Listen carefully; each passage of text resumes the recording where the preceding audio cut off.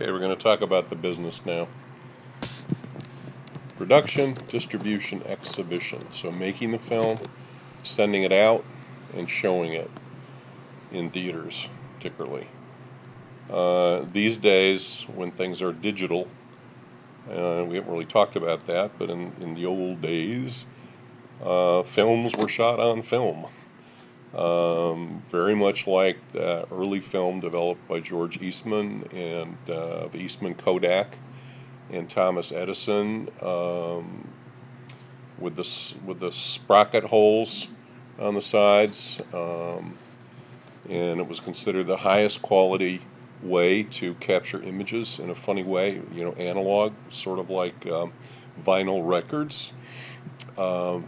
But these days, all studios, all films, all theaters make and show films digitally with digital cameras, digital projectors. It costs theaters $100,000 each for these projectors. But one of the improvements it makes is that the physical size of the actual film is much smaller. It's tiny. It can be even compressed and sent by the internet. It can be mailed as a little drive, and so it's much cheaper to distribute digital films than films made on film. Well, as it says here, also 700, 800 feature-length films produced annually in the United States.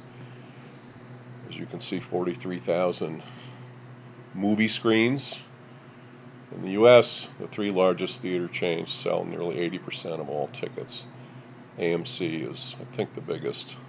Concession sales account for 40% of a theater's profits. That's important, so that overpriced popcorn and Hawaiian Punch and Milk Duds and Twizzlers, you can see they count for a lot of the money that is made. So don't go smuggling a bag of Smart Food popcorn in there and cheating those poor theaters. So here are the major studios still. Warner Brothers still around. Columbia Pictures, Paramount, 20th Century Fox still around, but it's now been bought by Disney, which, as I said, is a huge conglomerate. Universal Studios, MGM, United Artists, and then Disney. There are corporate independents. And these major studios also finance many of the independent films companies and control the distribution. So the ones on top there are really the big bosses. I want to talk about a controversial independent movie production house called Miramax Films. For a minute, you may not know the name of the company. They have produced a lot of well-reviewed, kind of successful art films. They were founded and run by this dude, Harvey Weinstein, and hopefully you have heard that name. But they did, again, produce a lot of successful films. I'm going to remember Shakespeare in Love, for which Gwyneth Paltrow won an Academy Award.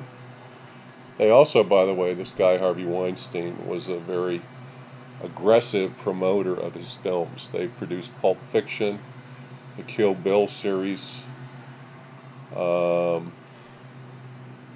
She's All That is one they did. Let's see if we can talk a little bit more about some of their films. They are not really in business anymore. Let's see, there's the filmography. Weinstein, Never-Ending Story, Hugo, Children of Heaven, Wrinkle in Time, Finding Neverland, which is actually a charming movie about the guy who wrote Peter Pan, in which Johnny Depp starred, the guy who did not do such a good job as in playing a Native American, but did do a good job playing a pirate, etc., etc. Okay, so This guy was a sexual predator, really bad news. But Miramax was one of the bigger and more successful independent film production companies. Convergence. Movies are adaptations of TV shows, comic books, and video games, and books. Now, movie companies also make money, so theaters make money on the popcorn. Movie companies make money on the merchandise, the toys, the shirts, the hats. Here you can see $60 billion a year for Disney selling Star Wars merchandise, Marvel merchandise, etc. Product placement is an interesting phenomenon. This is where advertisers have their product, their package be shown in a film, and they pay the film for that right. This has been going on for quite a while. The early James Bond movies, for instance, with Sean Connery from Goldfinger, he would wear a Rolex watch, a Rolex Submariner, and you would see it on his wrist. They'd give you a shot of it when he came out of the water with his scuba gear on in one of the early James Bond movies. And we'll look a little bit more at product placement in a minute. Here's an overall pie chart. I don't have a year for this, but it looked pretty recent. Disney income sources. This is the whole company. So they own media networks. They own ABC, okay, one of the big networks. They own a lot of cable channels, some interactive income, consumer products. This is the merchandising. There's the studio and entertainment. So this is all the films, the box office receipts, and their parks and resorts, Disney World, Disneyland. They've got parks in China. They got another one, I think, in Europe. 22% of their money. By the way, I may have mentioned this earlier, that Disney does not have a reputation for treating lower level employees too well. This young lady is Abigail Disney. She's a great niece of Walt Disney, the founder of the company. She went on a rampage, not altogether without reason, because people who work in the theme parks are very badly paid. They barely make a minimum wage, I believe. It's not a living wage, okay, that's paid. And yet you have these top executives at Disney making tens of millions or hundreds of millions of dollars a year. And she did a press release bemoaning that fact. And then with COVID, she came out and did another press release and a statement being angry about theme park employees getting furloughed and not paid anything, and while executives at Disney are still getting a salary. So Disney, very, very successful company. Not as bad as Amazon in terms of treating workers, but not so great. FYI. So this is a quote. This is George Lucas a few years later than the earlier picture of him. The whole quote here is, "The money is in the action figures." For Star Wars, there was just a ton of merchandising. So the financial model for the movie studios is they get a cut of the ticket sales. The theater owners get some of it. The movie studios used to own all the movie houses, all the screens, by the way. This was stopped by the Supreme Court, I think, back in the 30s, as being monopolistic. It's called vertical integration when you own every level of the business. So now they're owned by other companies, not by the movie studios. And they obviously get a big cut of the ticket sales, but the movie producers get a bunch too. DVD sales were bigger than they used to be, used to be bigger than they are now.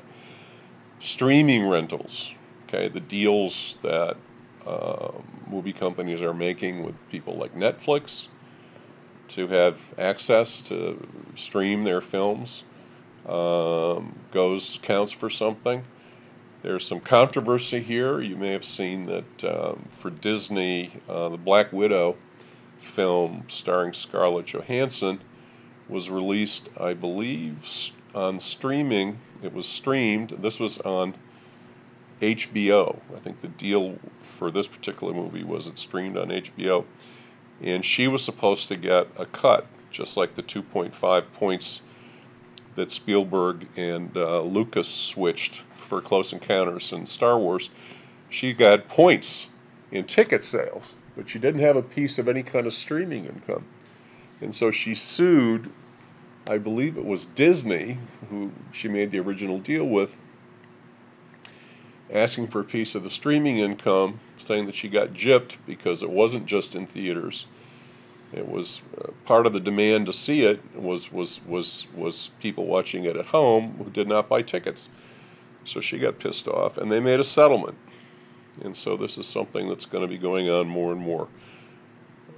As some people want to stream it at home, some people want to see it in a theater. What are the financials of that?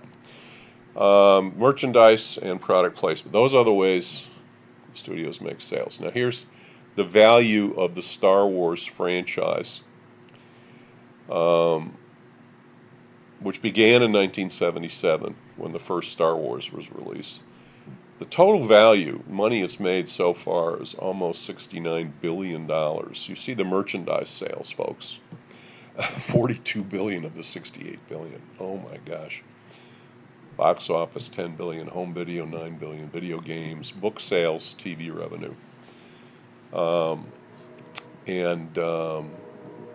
Walt Disney Company bought Lucasfilm from George Lucas. So he's right that the action figures are where the money is. And so here's another one. I know we're looking at this a lot of different ways. In fact, I think I'm going to skip this one because I think maybe we don't need it. I think we made the point here. These are all the sources of income for people making movies. Okay. Product placement, again. It's also a way, ads on TV are very avoidable. You can change the channel. You can turn off the TV. You can go to the other room. But if it's implanted in a TV program or a film, or an influencer talks about a product, you can't really turn it off. So product placement is a big business in films. Here's one of the most famous product placements of all time. This is Reese's Pieces being used by the boy in E.T. so he can find his way back, I think, to where he finds E.T. in the forest. And this had a huge effect on Reese's Pieces sales. And again, be conscious, whenever you see a logo of a product, they paid for it. Sometimes, not so much in films, but definitely in TV shows, the writers will even have the cast talk about whoever's buying the product placement and say favorable things about it.